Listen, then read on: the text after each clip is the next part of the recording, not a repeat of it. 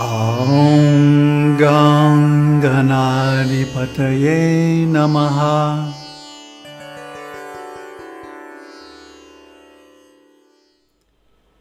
Namaste.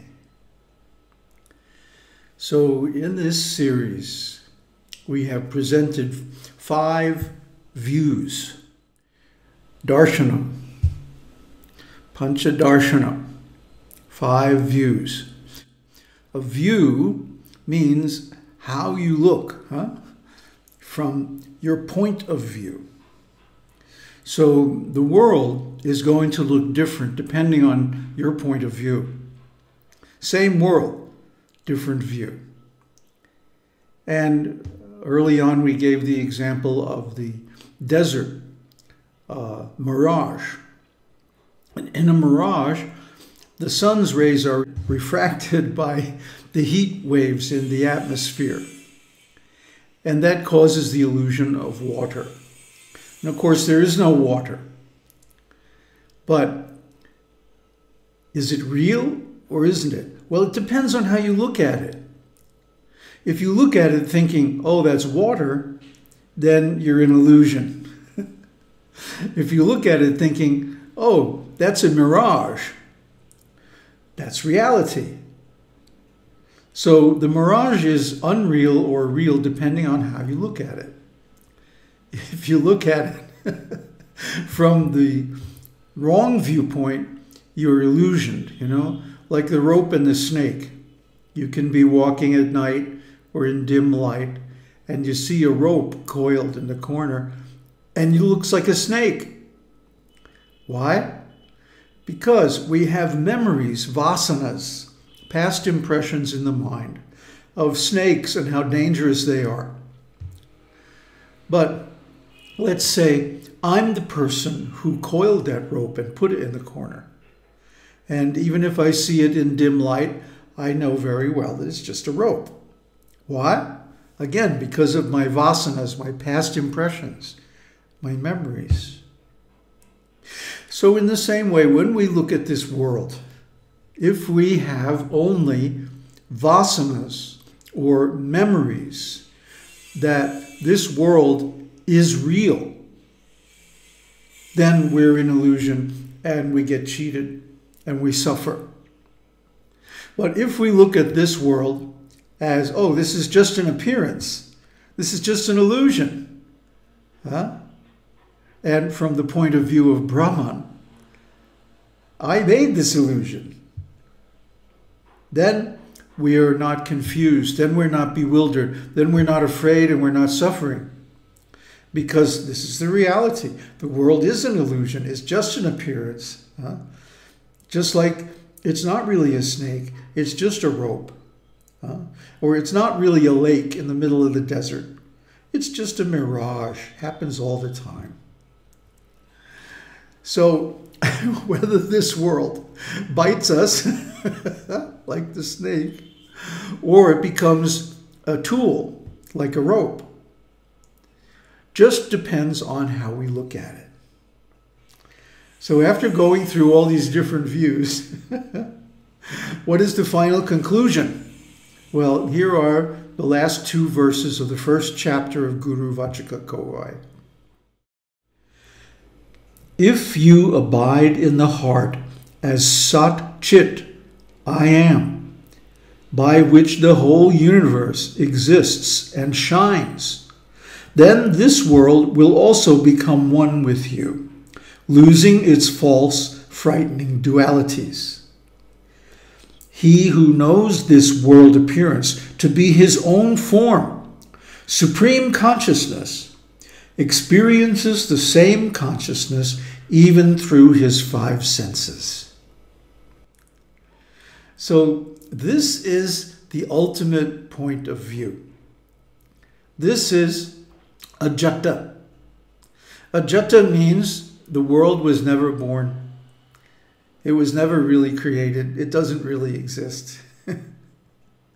It's just an appearance, like the image on a movie screen or a computer screen. The image appears And it moves and talks and everything just like a real person. But if you actually touch it, it's just an appearance. And of course, as soon as the video or movie is over, it disappears and that's the end of it. It has no actual impact on you. You're just a watcher. You're just an observer. Or maybe a co-creator. Huh?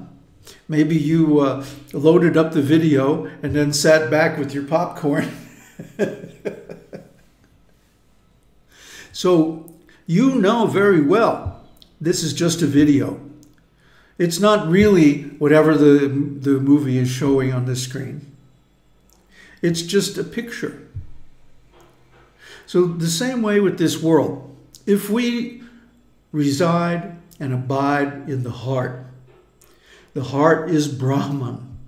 The heart is God. Okay? And I don't mean this physical heart on the left side. I mean the spiritual heart on the right. If you pledge allegiance or make a promise or maybe salute someone who's passed away, you put your hand on your heart, but not this heart, the right heart, the I am.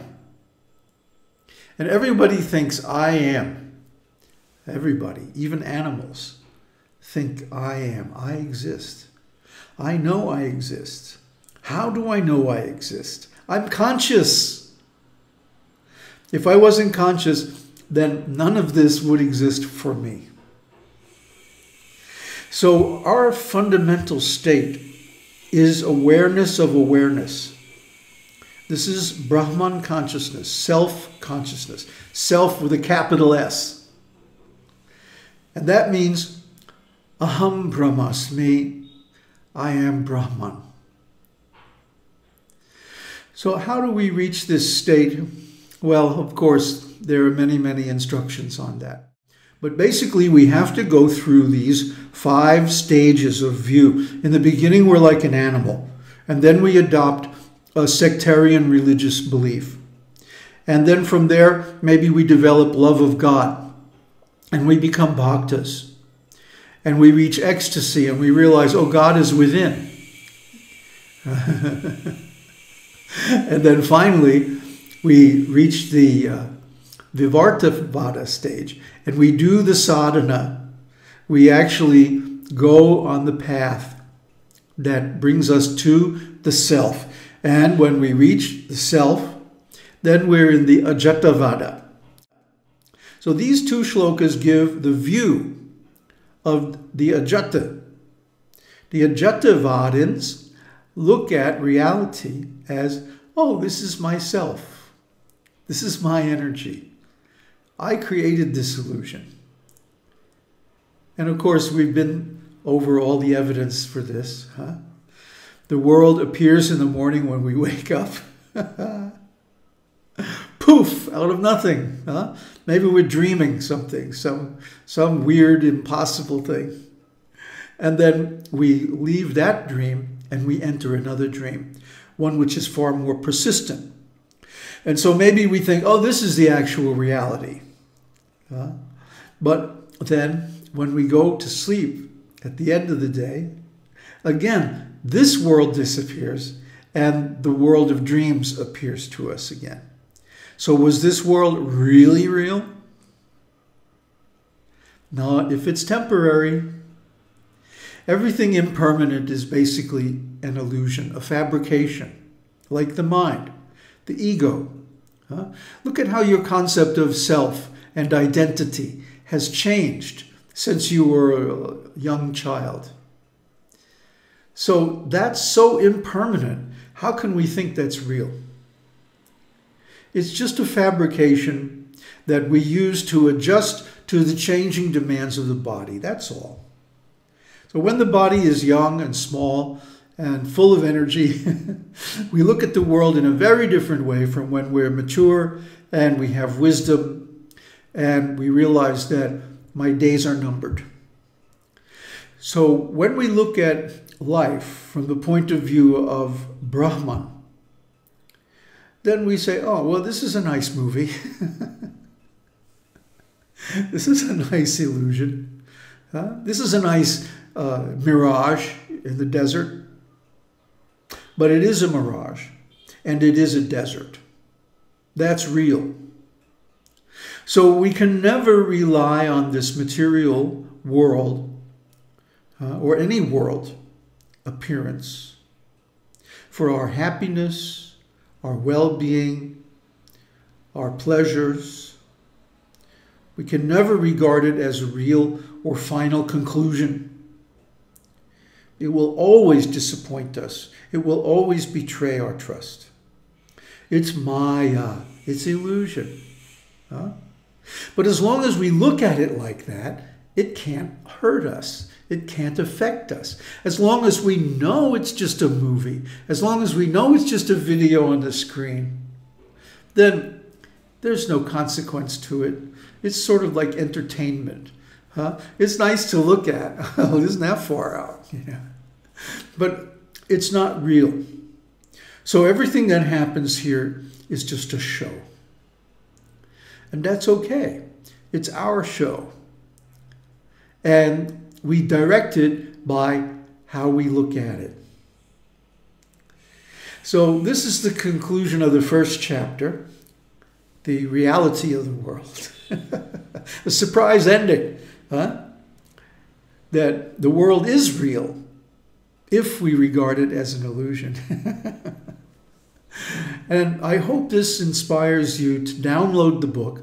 The link is in the video description. And go through the whole thing, all 1,043 shlokas or whatever it is. And you will learn a great deal. Especially you should go through chapter 3, the teaching of Vivartavada.